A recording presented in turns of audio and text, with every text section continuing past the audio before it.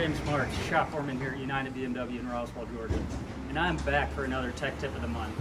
Now, we've gone over this in years past, but it's really important, especially before winter time, the weather gets colder, that you think about your tires, tire pressure, the wear on your tires. I mean, a light dusting in Atlanta and all heck breaks loose, so we want to make sure you're prepared. So today, I've got one of our master technicians, Jacob Fuller, and he's going to go over a few things with us. The first thing I want to address, though, is when you get in your car in the morning, it's a little bit colder, your tire pressure light might come on. Now, your tire pressure is going to be lower in colder weather, so don't panic.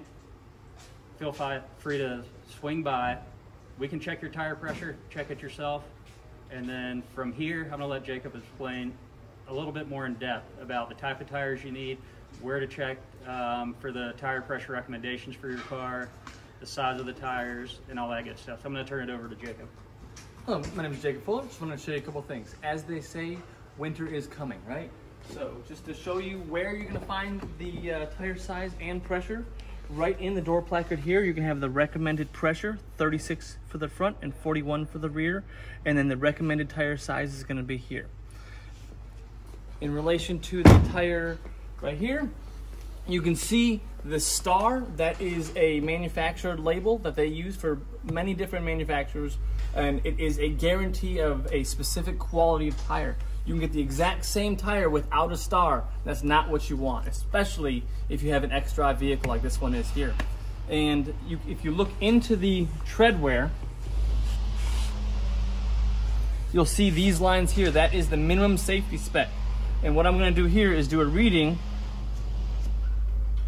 and that is